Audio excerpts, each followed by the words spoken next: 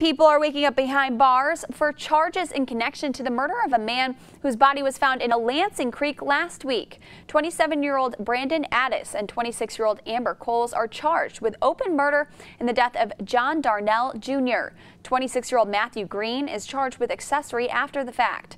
Police say the trio knew Darnell and stabbed him to death after getting into a fight. Authorities pulled his body from the Sycamore Creek Thursday night after getting a tip. Addis, Coles, and Green are all due back in court in less than 2 weeks. We'll keep tracking this story for you.